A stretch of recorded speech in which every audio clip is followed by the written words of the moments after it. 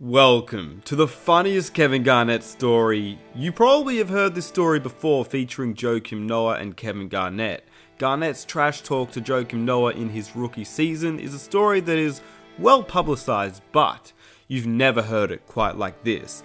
In this video we break down the NBA legends that were involved on this day. Kevin Garnett, Joakim Noah, Paul Pierce, Ray Allen, and some other players who were involved on this day talk about this story, and it is hilarious. So, if you enjoy these types of videos, I really appreciate if you guys could hit that like button to support the channel. Be sure to hit that subscribe button if you do enjoy videos just like this one, and all footage and credits are on the screen right now, so be sure to check them out if you want to watch the videos in their entirety, but I don't want to keep you guys waiting, so without further ado, welcome to the funniest Kevin Garnett and Joakim Noah story ever. Tell me, you talked about how you had the respect for Tiki, right? Tell me about the first time you played against KG.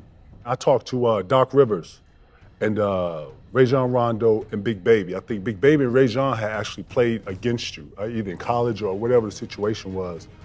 And you know, it was more of a conversation of what to expect from you. And then when I played you, it was a different experience. You was more talkative. I could tell right away your IQ was different.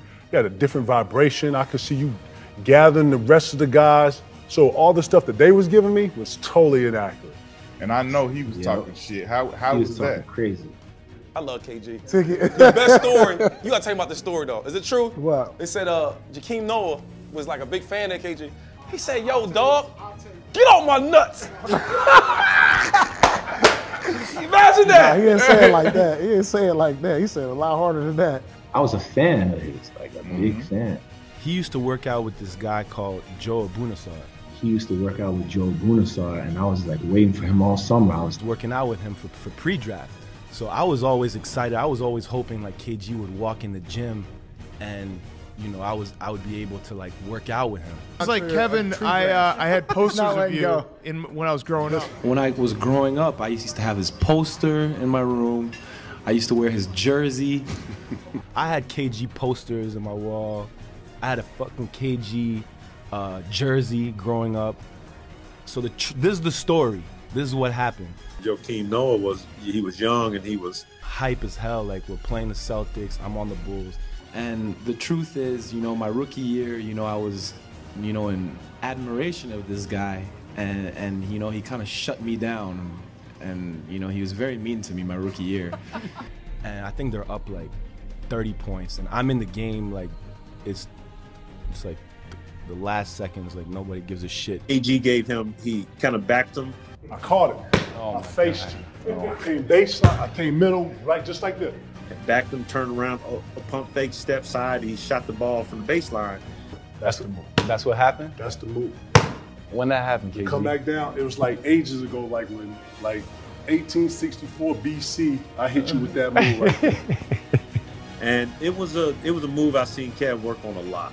You came back there, we went to that side on the fire, you asked me what's up. Joakim Noah said, he's like, big fella, that was, you know, that was a great move. How did you, I need you to teach me that. Real shit. He asked me the move I just gave him. What he asked me, which was, what move did I show you? Like, what did you want me to do? You wanted me to stop the game and actually show you what move I, like, nigga, figure it out.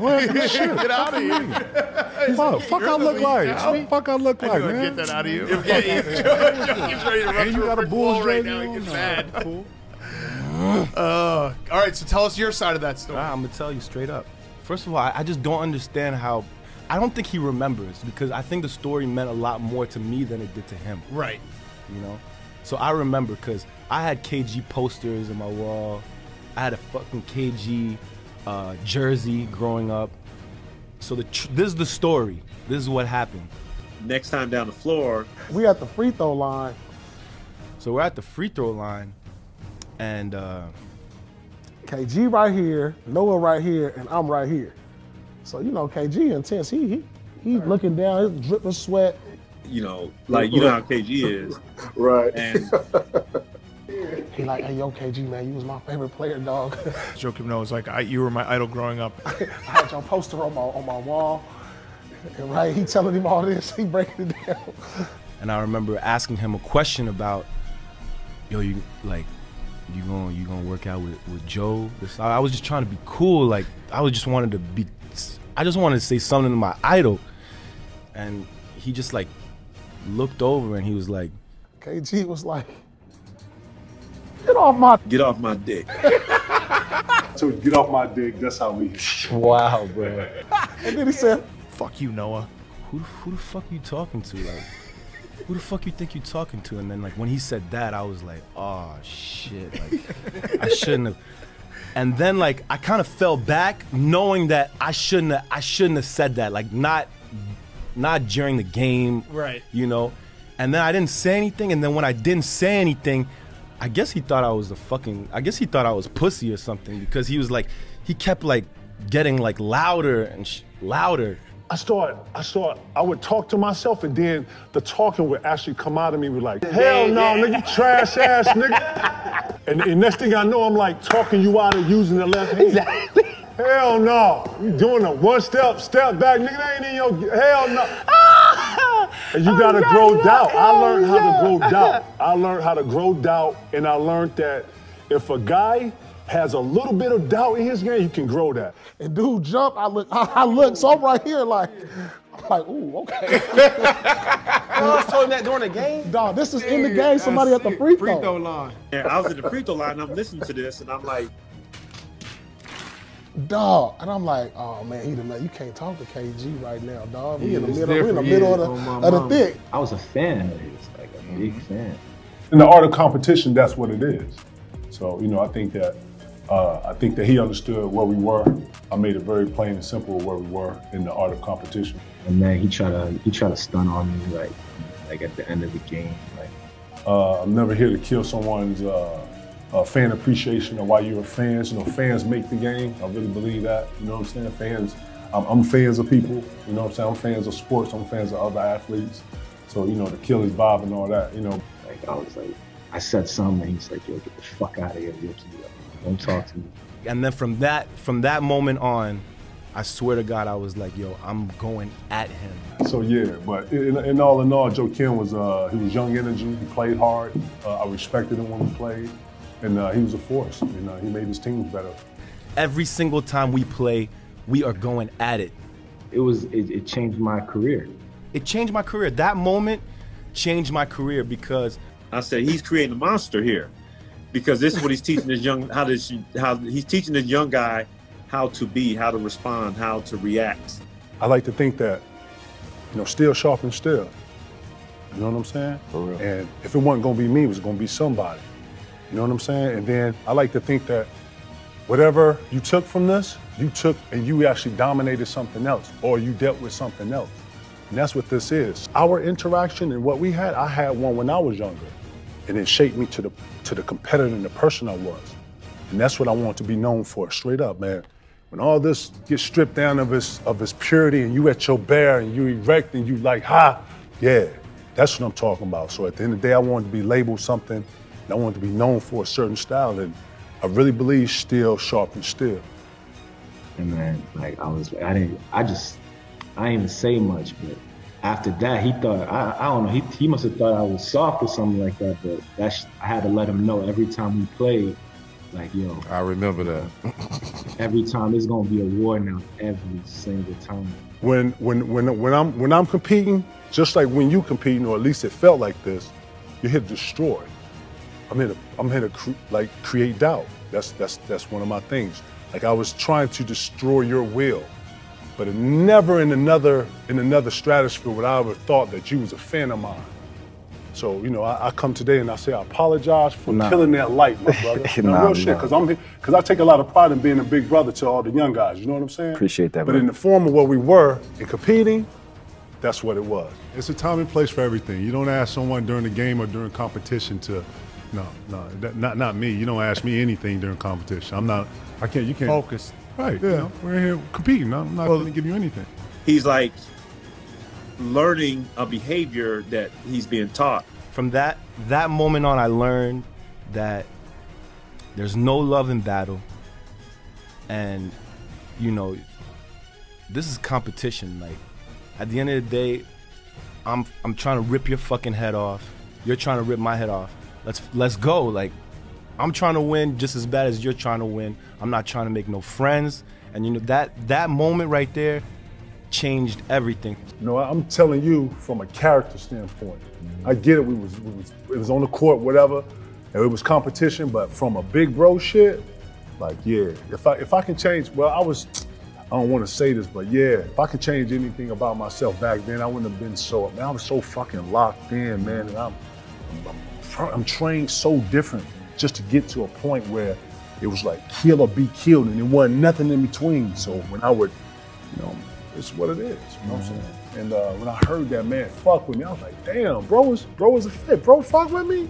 Like, oh man, I'm like, oh man, I'm gonna have to apologize to bro, man. So Waddle wants to know if a certain someone, Joakim, is on your Christmas card list. Just would like to know if Kevin Garnett will get a Christmas card from you at all this year. Or is he not on the list? Kevin Garnett will not be on the list? Will not get a Christmas gift from me at all. Do you think he's on many people's Christmas card list in the NBA? No. Not well liked? No, I don't like him. Yeah. I get the feel, you know. What happened to him? Yeah, I was going to say, because for so long when he was in Minnesota, he gave everyone the feeling that he was a nice guy. What happened to him? I don't know. Just a very mean guy. Really? Like, I mean, where is the... There's no love there. Where's the love? Yeah. You know what I'm saying? Like, none at all. Just nasty. Yeah. Ugly, too. Yeah. You mean his personality or visually just an ugly guy as well?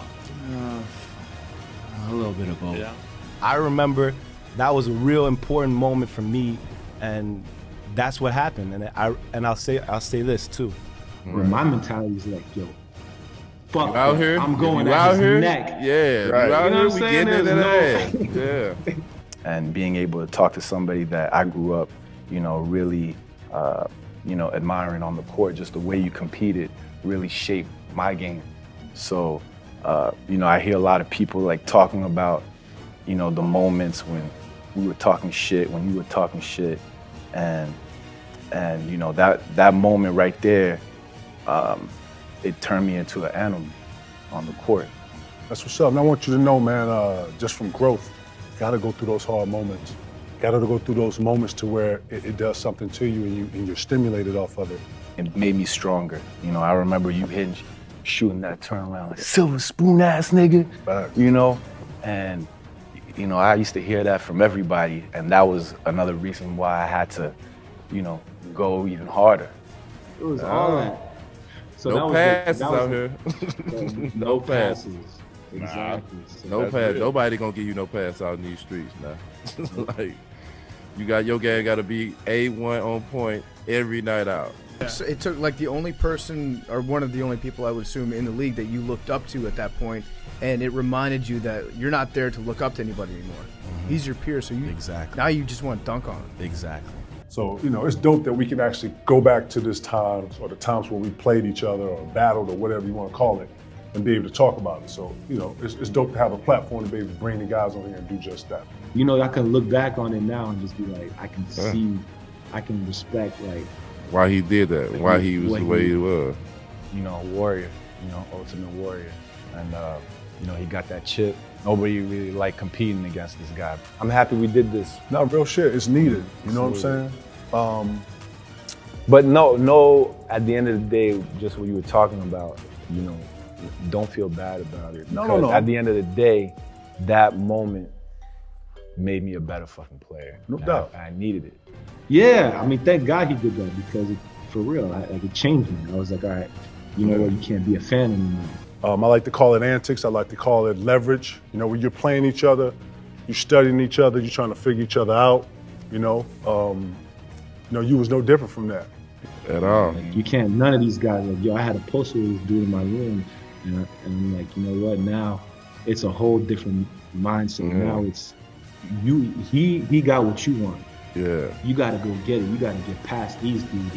If you want that shiny thing at the end, you gotta get past these dudes. So there's no more trying to be cool or I'm a fan, none of that. And I hope you guys enjoyed the video. If you did, please help me out by hitting that like button. Let me know down below what you thought about this video in the comment section. Be sure to hit that subscribe button, and Here are 2 new videos I think that you will also enjoy, so be sure to check them out. And I'll catch you guys in the next one. Take care.